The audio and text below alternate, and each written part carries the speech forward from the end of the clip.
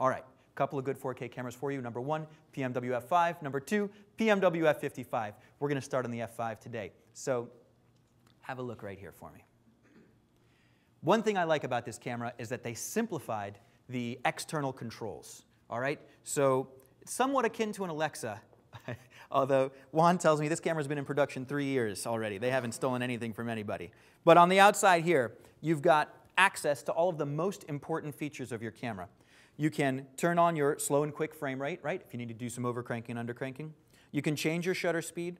You can change your color balance, your white balance temperature, your gamma settings, and your ISO. You could also, if I had some microphones plugged in, you'd be able to meter your audio right there. Timecode generator is here. If you wanted to switch into playback mode, check this out. Hit the view button, and now all those same buttons are just accessing your files, your start, stop, play, next, etc. I think that's a very, very smart design, unifying everything into one spot, just sort of jump around, almost like the VTR designations on their HDCam SR decks, if you're familiar with looking at those. All right? So really nice, really smart, bringing all the important features right out to the front of the camera. There, of course, is also an in-depth menu system.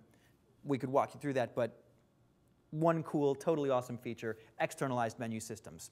Let's just take a quick look at the color temperature here for a second. When I hit this color temperature button, I'm able to select through 3 presets, tungsten, halfway between, and daylight, right? 55, 43, and 32. Also, I can go into memory. Now, memory is where I can either perform my automatic white balance, or, can you zoom in any closer there, James? All right, well, right now you're reading at 2956, but if I wanted to, I could crank through this in 7 degrees Kelvin. So I can dial up and dial down my white balance temperature as necessary. So choose any of your presets, step through it individually, or do an automatic white balance. Pretty versatile white balance feature. There is so much more that's cool about this camera, but this little one impressed me. I thought I would share that with you. Take a look right here. S/S card slots, all right? You're going to be inserting your S/S Pro cards.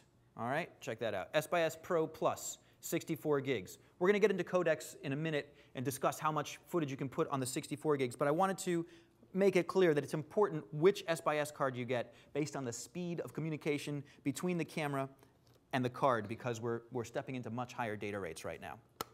Another thing you might notice is this brand new battery. All right, sure, you could put any V-mount battery on here, but Sony has released this new olivine line of batteries. They are quick charge. They are lithium-ion, but the chemistry inside is a little bit different, okay? Our buddy Chris Sloan, 2C Media, one of the first passengers on the Boeing 787, also an owner of some HDCam SR decks. I mentioned the 787 because you may have noticed they're battling with speed issues on their lithium-ion batteries.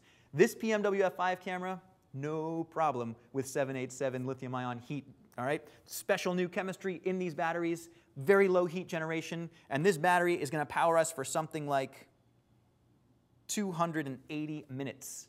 280 minutes, one of these batteries. There's a dual charger available for them, super quick charge, pretty awesome.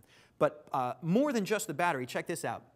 2 little DC out pins, all right? These are going to be 2-pin LEMO connectors. You can power your wireless transmitters. You can power wireless video transmitters, right? You can power your wireless audio receivers for your microphones. Very versatile. Nice to have a couple of DC output plugs here. Additionally, when you remove the battery, you'll see there's a 4-pin power supply. So all of your standard existing batteries, your V-mount batteries, your 4-pin power supplies, all that stuff is going to work. All that stuff is going to power your camera. All right. Check out their ND filter wheel right here. Nice and big. No more tiny little knobs to mess with. You've got clear, you've got 0.9, and you've got 1.8. Why, would you ask, do they have such massive light stoppage on them, right? You're used to, whatever, 0.3, 0.6, 0.9. Why is it going so high? The answer lies right here behind this ISO button. So the camera's rated at a 2000 ISO.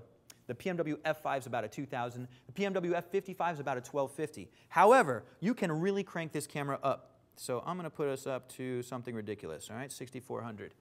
And rely on my audience. Verge, can we go to camera 5 here? Look at that.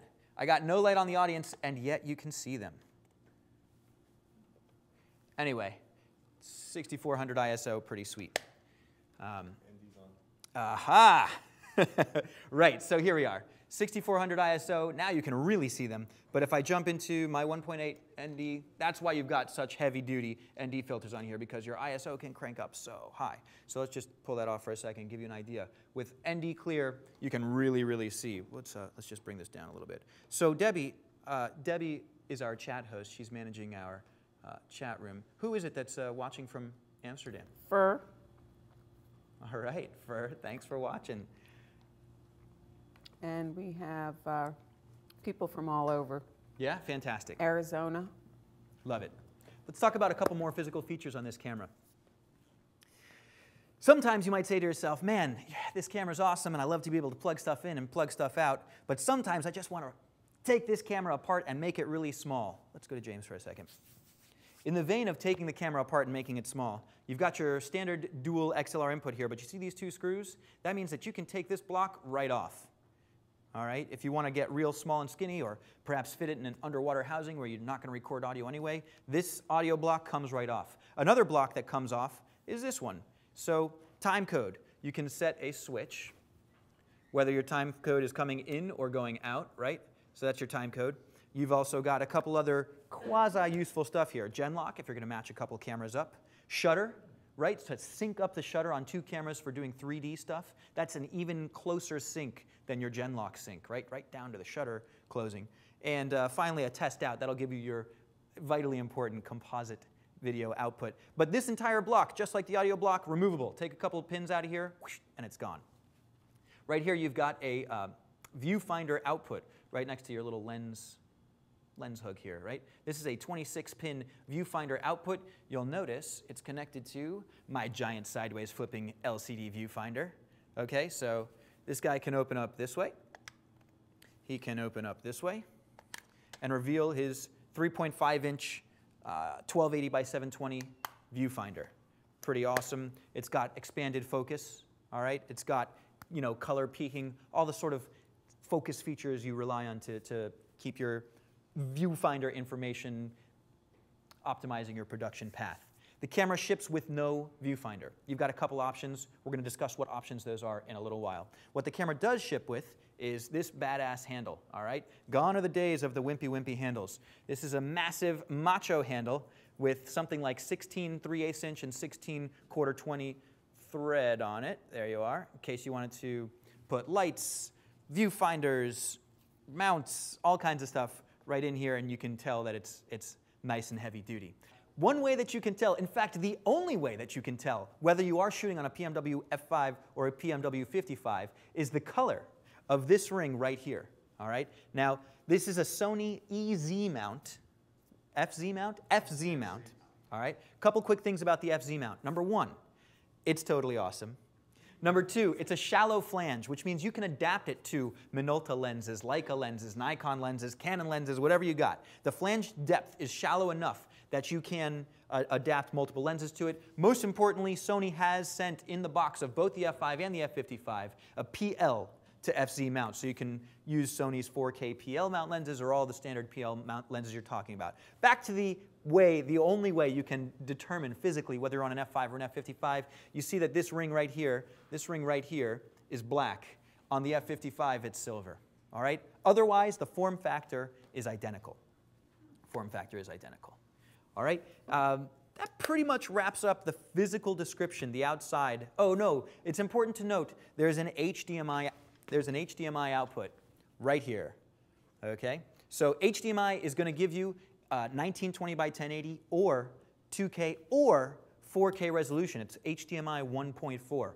So if you've got a 4K HDMI monitor that sends the little EDID information and requests 4K resolution, this camera is capable of pushing it out through its HDMI.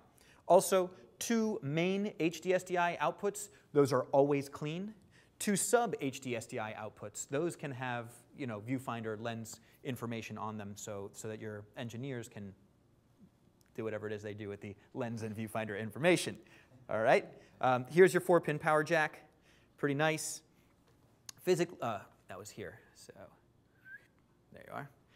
And finally, this little remote jack right here means you can plug in your RMB 750, your RMB 150, whatever paint boxes that you already had for your HDW F900s, your F3s, your 320s. All of your existing paint boxes will operate on the PMW F5 and F55.